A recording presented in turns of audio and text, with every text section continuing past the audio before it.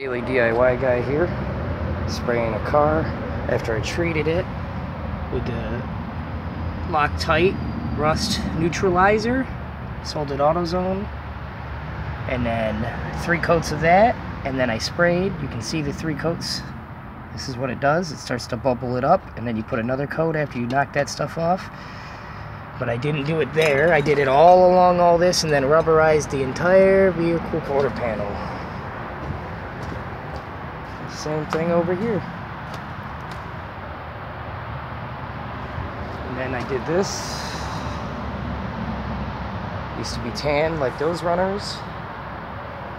And I did the whole underneath where it rusts on all these back doors, both inside and outside, and painted the rest that was tan, as you can see right there. Rubberized black real quick just for fucking shits and giggles. And that's it.